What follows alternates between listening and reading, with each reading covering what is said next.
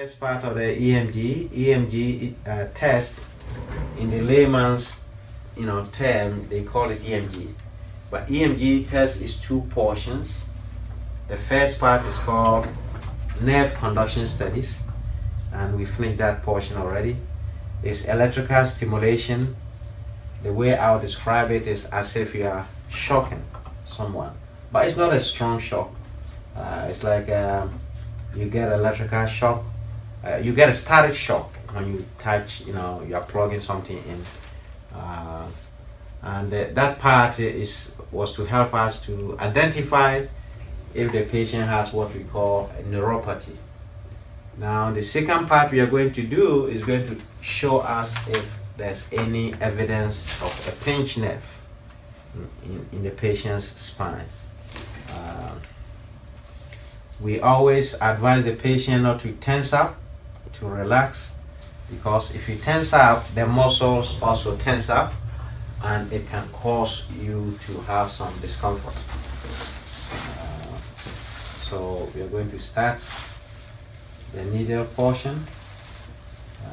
It's similar to if you've had a flu shot or you've had a blood drawn, it's something similar to it. We don't want to give any false promise to a patient that it doesn't cause pain, because that would not be accurate information.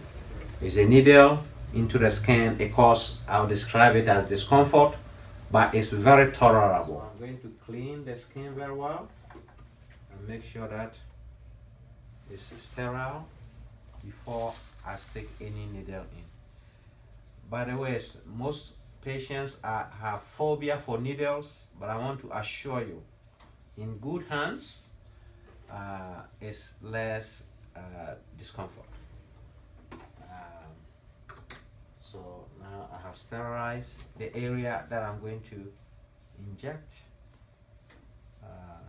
I'll stick the needle. And if you come to Dr. Ankamah's office, you'll be well taken care of.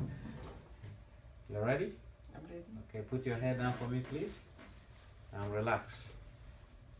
Okay, we'll do our first one here.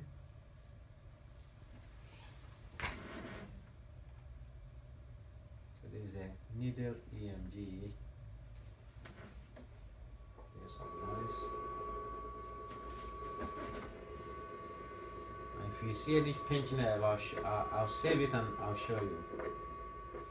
We also always advise the patient, if they are taking blood thinner medications such as Coumadin or warfarin, or sometimes even aspirin, they should let us know, because those patients have risk of bleeding. Not intense bleeding, but it's always good for us to know ahead of time. Our current patient is not on any blood thinners, so we're okay. You all right? Good. And it's always important to ask to see how the patient is doing.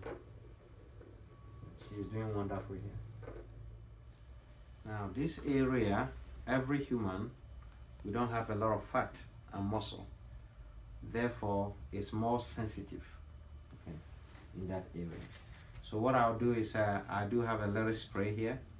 If you want, some patients like it, some patients say no spray.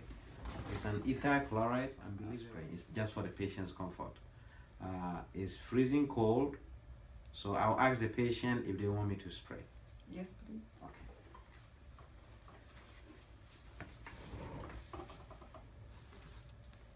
Bend the big toe up for me, please. Down, up, big toe. Okay, so now I localize the area that I'm going to inject. So I'll spray and I'll ask if it's too cold, let me know. Cold enough? It's good. Good? Okay. All right. Patients with light skin should not be surprised. Sometimes it can leave a little mark there, but usually should go away. Okay.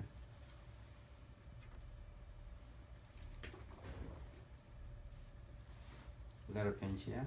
Okay. So about this.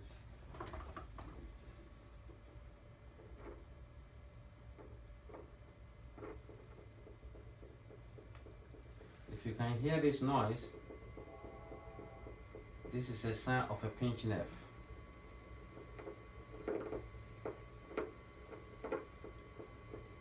can hear pa pa pa pa pa pa.